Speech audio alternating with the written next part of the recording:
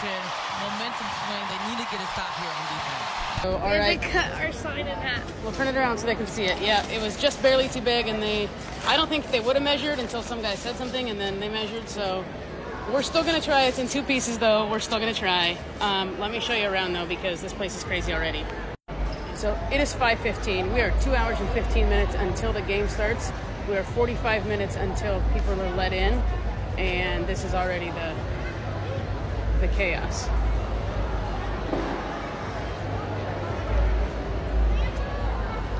Hi, kid.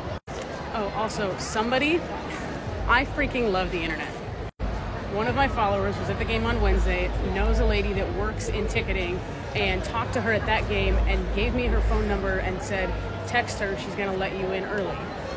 So there's a chance, I'm not making any promises, you heard it.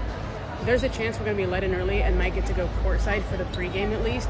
She said no guarantee of any autographs or interactions at all, but we might be courtside for the pregame.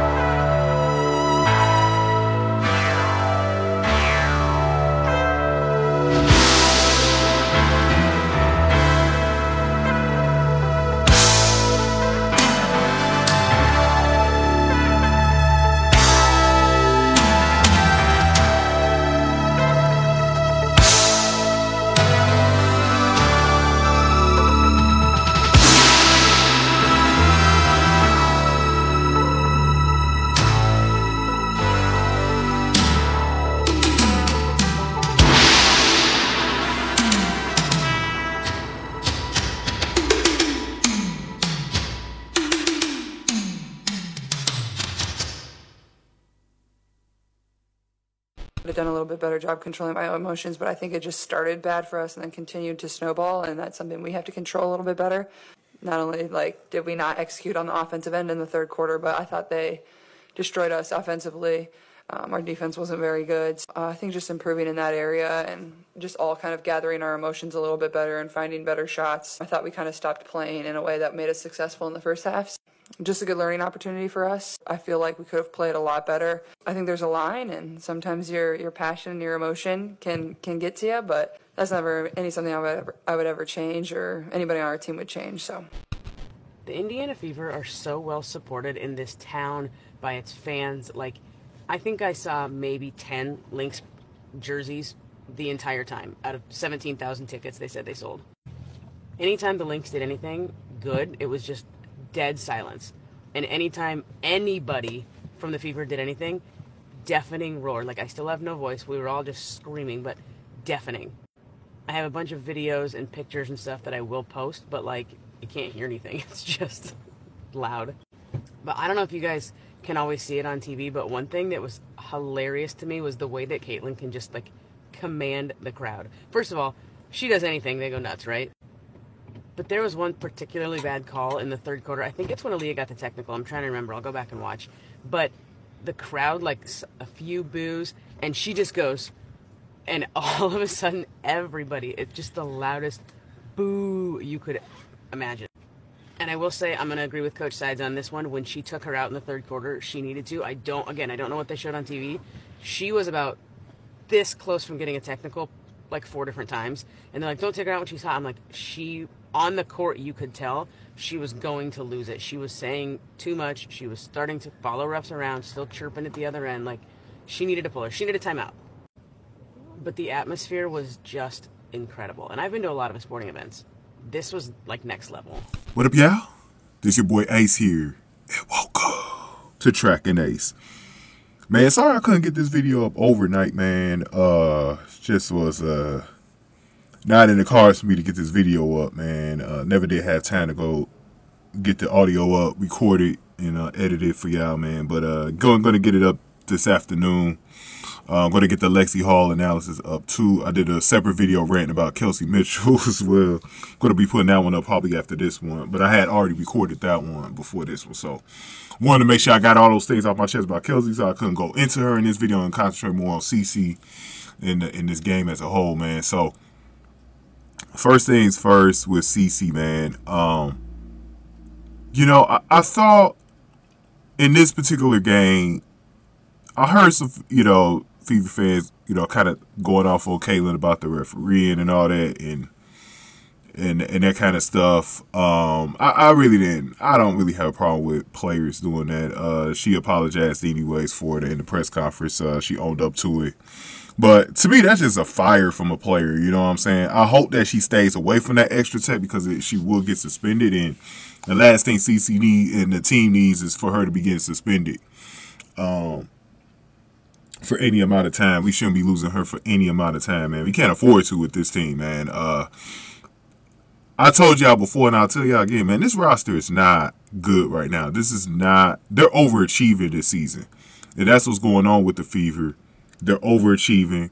A lot of the weaknesses in why this team hasn't won in the past 8 years and why they haven't, why they didn't go to the playoffs with this particular team last year and was 13-27 is because they're not a good roster. You know, there's a few good players on the team, but they're not a good roster as a whole. Like I said, they've been, you know, for the most part, they've been overachieving. And, you know, I don't think they're particularly coached too well as well. I think that's another big problem on this team. But this team overall, you know, Caitlin Clark is just a winner. And so she brought the winning attitude to the team. And Lexie Hall playing good defense. That's, you know, bailing them out over and over again is the reason why they're in a position where they're going to, where they've already clinched a playoff spot, but they're probably going to be a top 6 seed in doing it. But this team, yeah, it needs a lot of roster construction. This is why I've been doing videos in the past few weeks talking about what they need to do and all that kind of stuff. Because I know this team ain't where it's at. This is not the team when CC starts winning titles in this league, and she will win titles. This is not going to be the team that they're going to have. A lot of these players are going to be on the outs. The good thing about this year, too, they got an expansion draft, so we know we're losing a player. That'll help accelerate the process of getting rid of some players. We got a couple of big free agents. Although I would like to keep Erica Wheeler. I probably wouldn't mind keeping Erica Wheeler, to be honest. But Mitchell definitely got to go. And then I think we're going to need a center. And a forward like a Satu Sabli wouldn't help get someone like that. And we definitely need to draft a guard that can play defense in capacity because this offense look horrid without Caitlin Clark. So we also need like a backup point guard too. I've been noticing that we could use a backup point. Maybe kind of get in some games. I think there's some games where Clark shouldn't be going over like 30 minutes, man, to preserve her a little bit better as her career goes along. Like, we could get a backup point for that. So, this is a lot of things that we got to do, and the Lynx exposed a lot of it. And that's why I think it was actually a good thing that we had the Lynx beat us again like this, because it exposes all of the flaws. I told y'all the 2 games, oh, you know what? I didn't release that video. The video where they clinched. I mentioned this in that video. I said the 3 games that we got to be on the watch out for is this Lynx game and the 2 Aces games from next week. Those are going to be games that are going to tell us where we're at. Because trust me, whatever you saw tonight, that's definitely, or last night, that's definitely the playoffs. That's the playoffs in the nut. That's how this shit's going to go in the playoffs. Regular season, it looks all good in the regular season, but I'm telling you, in the playoffs, this is what it really looks like. You know what I mean? The game slows down in the playoffs, and you have a lot of things going on where there's just a lot of key plays throughout the basketball game. And y'all keep complaining about the refs. Oh, it's going to be turned up another notch in the playoffs. Y'all thought this was something. Psh, the whistles will not be going the Fever's way. And I know this already, man. I'm not even really going to get on the refs in the playoffs because I already know how it's going to go. You know what I mean? I already know how this is going to go. We're going to get screwed by the refs of the playoffs. Expect it to happen. You know, the Fever are going to need to probably blow some of these teams out to avoid those situations with the refs and not be down in games, because I'm telling you right now, that whistle will not be in our favor at all, man. It will not be. But quick little thing here before I continue on with the video. I do have a Cash App, guys. If y'all been liking my content, y'all been rocking and rolling with me, man. You appreciate the content that's coming to y'all, man. You do like my boy El Professor did. He sent another dono to my Cash App last night, or the night before. He saw the Lexie Hall and Sophie Cunningham video. Make sure y'all watch that if y'all haven't seen that one yet. Talk about their beauty. He was the hottest between the two, so he gave me a $3 dono for that. So he's giving me $30 since he started donating in the past couple of weeks. So I appreciate him for that. Right now he's the leading donator, man. I would like to have somebody challenge him on the donations, man. I would like to see a challenger for him on the Cash App here, man. But my name on the Cash App is $Sack Exchange, and you can donate just like him, just a little bit at a time, $1 or $2, $3. You know, it ain't much you got to donate. But if you're a big heavy whale and you don't mind donating a little bit more, I'm gonna tell you what I'm gonna do with that money, man. I've been saying it on my last few videos. This girl named Rachel DeBita, who covers Caitlin Clark on here as well. She's from 2K TV. She was a host on there. If y'all play NBA 2K back in the 2010s, she was the host on there. And now she's doing stuff like sideline reporting, Big Three. I think she's doing some stuff for college football this fall. So definitely support her, because she's been making a lot of good videos about Caitlin Clark. But she got a mic, right? She got this mic that I really want. And I need a new mic, man. I want that mic, man. So if y'all can help me out with that, y'all can help me out on the Cash App with that one. $Sack Exchange is my name on the Cash App, man. But let's get back to it, y'all. So Caitlin Clark had a pretty nice game, though. She had like 25 points. So she's been getting really comfortable in the league, like finding her shots and stuff like that, you know. She had 25, 8 rebounds, 8 assists. I betted on her last night. She was supposed to have got 9 assists, so she was a little just short of that on her props. But she's been hitting her props over on her props lately, so I've been good on that. 5 out of 10 from 3, 50%, pretty good from her. Here's the thing with Caitlin Clark, that one. And then y'all know I don't care about turnovers on this channel, man, because a lot of those turnovers aren't really her fault. Now, the ones that were her fault that I was pissed off about was the ones that she was getting in the fourth. I've been seeing this a lot with Caitlin Clark in the fourth quarter, where she forces passes into the post and sometimes like she forces a lot of passes where they shouldn't be going. She did this a lot in this game, and she knows better. She's got to stop. And the way she's going to clean this up is two things, man. She's going to need a big that is really skilled. Like, until we get that big Caitlin, you really should be force feeding these passes. We don't have the roster right now up front. Boston is your only good player really up front that could really handle that.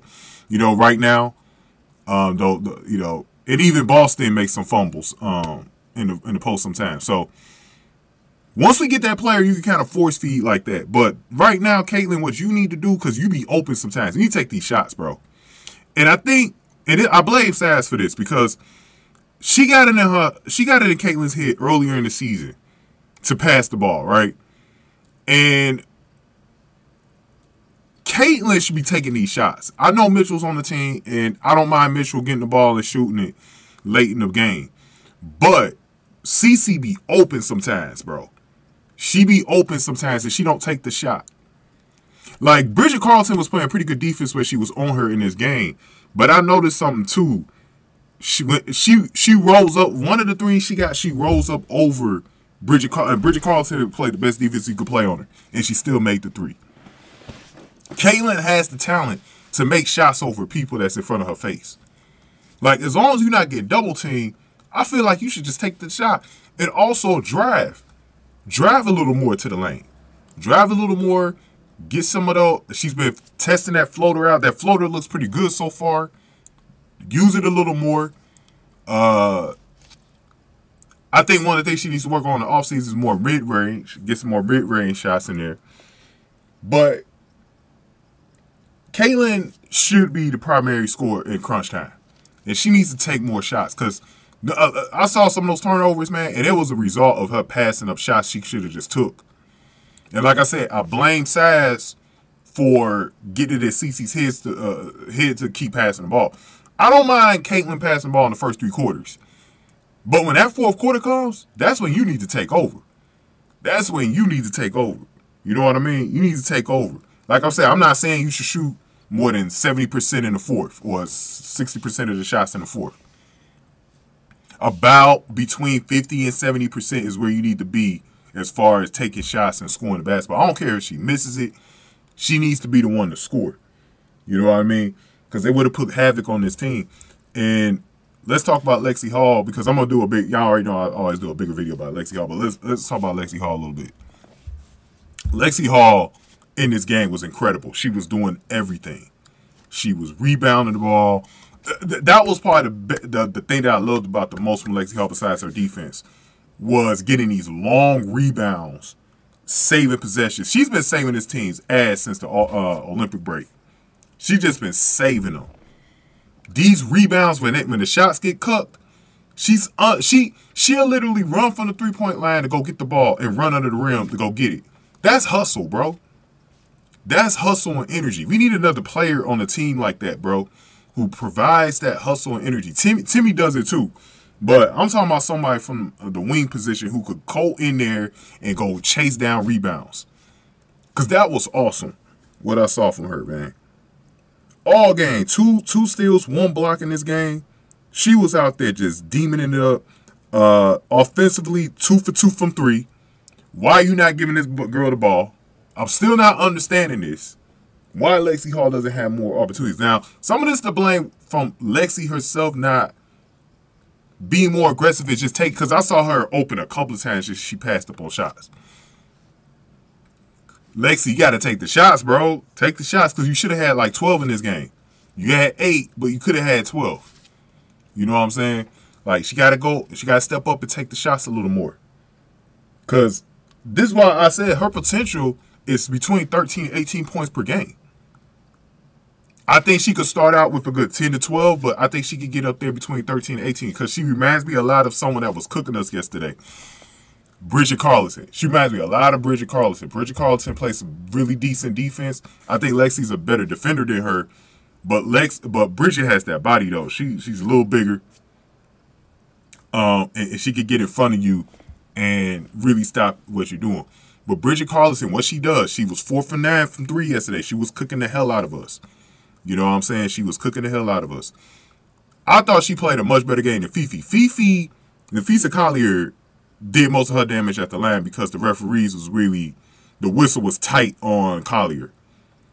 You couldn't breathe on Collier. There was a couple of times where I noticed with Collier also bulldozed in the post, and it didn't even get called.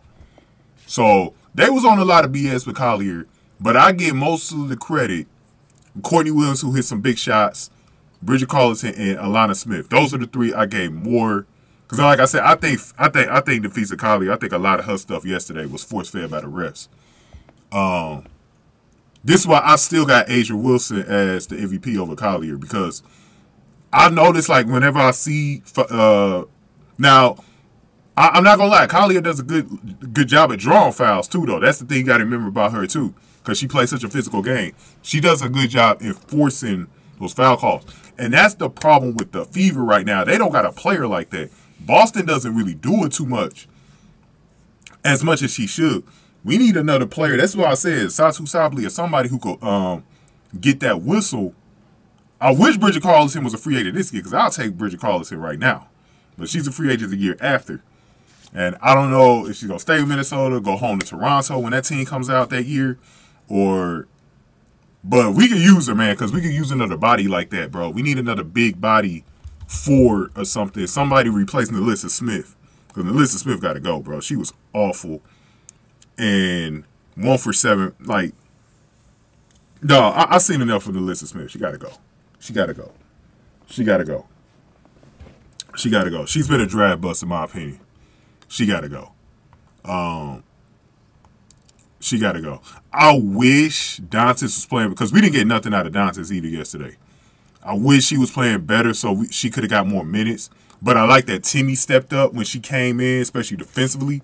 She came in and stepped up. Erica Wheeler's been doing better off the bench. I want Matt, like, between the two free agents, Kelsey Mitchell and the big free agents, Erica Wheeler, if Erica Wheeler takes a discount, I want Matt signing her back because I know how important she is to the chemistry of the team in the locker room. She's a locker room leader. So I want Matt keeping her for like an extra season or two. But I still don't understand why Chrissy Sass won't play as Grace Berger, why she won't play her. Katie Lou Samuelson did get a big 3. This is why I like to see with Katie Lou Samuelson. Instead of taking Lexie Hall's minutes, why not split them up? Like, there's times when she should play small forward to relieve Lexie Hall. And then in, like, the other half, I would like to see her relieve. Because there's no reason for Alyssa Smith to be playing over 20 minutes right now. No reason at all. What else she do that's better than Wheeler, Samuelson, and Dantas right now to be getting more than 20 minutes on this team? No reason. There's no reason for Alyssa Smith to be getting that many minutes, man. She is killing us by being on the court sometimes. She'll start out the games really well. Like Alyssa Smith will look like Aaliyah Boston sometimes starting the game, looking really good. And then she'll just disappear the rest of the game. She didn't even have a good start, though. Like, that was the difference in this game between some of our last few games. She didn't even have a good start. But to have Chrissy Sass, you got to adjust these minutes. There's no reason for her to be having over 20 minutes, bro. She's not, bro, she doesn't deserve more than 15 right now. Until she earns more than 15, don't give her more than 20. Because Timmy could have been getting, like, Timmy played 15 minutes. She should have had more. I would have played more Katie Lou Samuelson so she could get in the rhythm on this team. Because she could play some decent defense, too. You know what I'm saying? But it's hard for Katie Lou right now to get in the rhythm right now. Dantas, too. I feel like Dantas isn't getting enough minutes. Like, the minutes right now on this team, and this is why I say this roster is just, we gotta blow this roster up after the season, bro. They probably really should have did it before CC got drafted. The only 4 players that I'm willing to keep on this team is obviously Clark, Hull, Boston, and probably Timmy right now. The rest of them can go. I wouldn't mind keeping Katie Lou and Erica Wheeler, but the rest of them gotta go. And if you're not gonna play, play Grace Berger, then let her go somewhere else where she can get playing time. Grace Berger could probably be playing overseas right now. Like, you wasting her time, Chrissy Sass, man. Yeah, I think because our team right now is not deep. We need to build this bench. Get Kate Martin, get Megan Gustafson, like I've been saying in my past few videos. Someone had brought up Tina Charles, and I was like kind of digging that idea. Because Tina Charles could start. Tina Charles still looks really good with Atlanta at her age. I'll bring her over for a season. I'll bring over Tina Charles for a season. But I think Boston probably needs someone like Tina Charles. She could learn some stuff from Tina Charles, playing right next to her. I think she'd be really good. And I think she won't mind playing with Caitlin, a chance to win a championship. I think Tina Charles should be someone that should definitely be thinking about Indiana. I'll definitely bring her in, man. I'll bring in Tina Charles for real. We might have to make a video about her in the future, bringing her in. I'll definitely bring her in. But, yeah, man, I said this in my past few videos with Kelsey Mitchell. I saw enough, man. That second half from Kelsey Mitchell was disgusting. It was disgusting, bro. It was disgusting. She got back. We got back to playing a half. See, Chrissy Sass, bro. It's like when she feels like the rain is falling on her team, she goes back to the half court. Stop changing it. Just keep playing the fast pace. Because what you did, Chrissy Sass, this is what you're doing, bro. Chrissy, honey, bro. This is what you're doing. You're playing to the Lynx hands. For those of y'all that know track and field, there's a lot of y'all that actually, y'all told me y'all watch track and field. A lot of these girls have played track and field, right? Have been running track. You don't run the runner's race, you run your race. That's what happened to Femke Bol and Sydney McLaughlin. The reason why Femke Bol came in third, she played Sydney's race. She ran her race. Femke didn't run her race. What you did, Chrissy says, you played the Lynx game. The Lynx wanted the game to slow down. You played their game. We were running fast in that first half. We were running them out the gym. That's why they were down, what, like 10, 12 points at half? Because we were running, I think it was like 10 points. We were running them out the gym, bro. And Christy, what you did, you went back to half-court basketball. That's how we lost the last game against the Lynx. You reverted back. And Kelsey Mitchell, this is why I said a Tiger's never going to change her stripes. When we go back into half court, Kelsey Mitchell goes back into playing selfish ball. Kelsey plays more of a team-oriented game when we run fast. I've noticed that about her. She will play more team-oriented when we play fast. She did that in the first half. But then she reverted back to being selfish, chucking up shots, and shooting us out of the game. But like I said, this is why I'm still very steadfast on replacing Mitchell because of stuff like that. I really believe in my hearts of hearts. Redraft someone like a Sonia Cintron who could play defense, bro. And could pass. Because whenever Caitlin came out of the game and Kelsey was supposed to be running the point, it looked terrible. It looked terrible. We need another two guard. We need a younger two guard. Lucy Olsen is another option as well out there. If we can't get Sonia Cintron, we've got to fix that, bro. This roster needs to be overhauled. Lynx have a more complete roster right now. We see them in the playoffs, we're losing. We're not beating the Lynx. We just don't have the roster. We don't match up well against this team, bro. We need a better roster. And I'll tell you, we only beat the Lynx that first game because Nafisa Collier wasn't playing. She wasn't playing. And we got our ass burnt by Bridget Carlson today. She was killing us in that fourth. We don't have the roster construction that they got, man. We need to go look at some of these pieces. I'm seeing that Maddie Seeger's not getting a lot of minutes in Dallas. I wouldn't mind getting her at the season after this one. She could be helping this team right now. There's a lot of players that's not getting minutes all over the league that we can take and build this bench. You know what I'm saying? I will overhaul the shit out of this roster, man. 8 girls got to go. At least 8 of them got to go. They should not be coming back next season. Like at least, I say about at least, because 6 to 8 girls should not be coming back next season. I'm keeping 4. I'm keeping Clark, Lexie Hall, Timmy, Fang Banley, and Aaliyah Boston. I'm keeping those 4, and everybody else got to go. Get your walking papers, got to go. You know, I like Katie Lou. If you can keep on the discount, because she got a max. Well, it's not going to be easy to trade her anyways. She will have to probably go in the expansion draft. So, but the one that you could definitely trade and get some value off of is Nalissa Smith. There's still some teams that believe they could use a Nalissa Smith. I would trade Nalissa Smith for either some more picks or a bench piece. I think we could at least get a bench piece, a valuable bench piece out of Nalissa Smith that could help us out. Shoot, see if Minnesota want her, man. See what they want for Alana Smith. Or that girl Huhas, bro. See what they want for her, that big girl Huhas, bro. I like her. The other one, what's her name? The other girl that was killing her, Xander Licini. Xander Licini, man, she got a good stroke from 3. But she could come off the bench and help us, man. It's little players like that around the league. Why, you know, the Indiana needs to really flush this team out, man. This is not a championship team, bro. It's not a championship team at all, man. So overachieving the team. That's what it is right now, man. Caitlin Clark got them way ahead of schedule. But I think at the same time, this is why I like games like this, man. Because it exposes everything. It exposes what you need. You know what I mean? This team got a lot of work to do this offseason, man. The next couple of off seasons, I would say. They got a lot of work to do. But number one priority in the offseason, drafting Sonia Cintron or Lucy Olsen. That is number one priority that I'm seeing on this team right now. Number one priority. Because Mitchell got to go. I've seen enough. She got to go. But give me y'all thoughts in the comment section below. We're going to talk about Lexie Hall next. Try to get both of these videos up this afternoon. Damn, my college bet's looking real bad right now. Oh my God. What's going on? But yeah. Hey, man.